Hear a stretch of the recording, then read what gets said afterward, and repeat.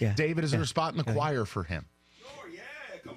Can I tell you a true story very quickly? Yeah. And my mom, I think, is disgusted by me. And in 5th grade, she wanted me to try out for the choir with this god-awful voice, the Temple Bethel Choir. It's kind of like David's church, but it's a temple. We're Jews, David. And I tried out for the choir, and it was a solo tryout, and my mother had to go out with the choir director to get the feedback.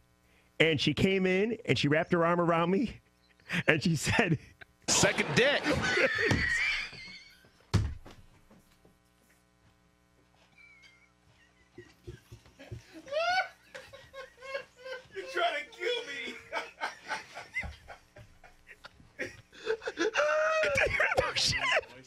You people have no shame. I'm telling about a sensitive story. Hi, Jeff. Your mom is listening. And all the interesting things that I am finding out. Love you.